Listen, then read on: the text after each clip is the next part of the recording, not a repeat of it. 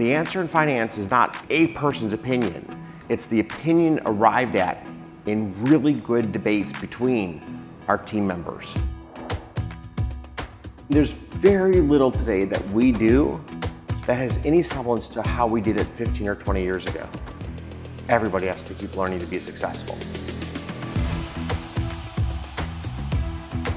I realized very early on the importance of having really bright people working with you, because the power of a firm is the power of the team.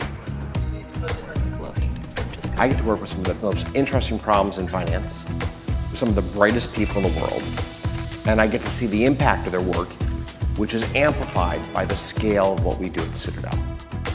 And if you can push us left or right by just a small amount, it can make an incredible difference.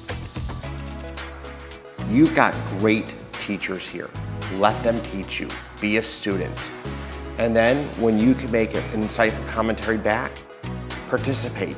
Push yourself to think differently about the world and to think differently about how to learn.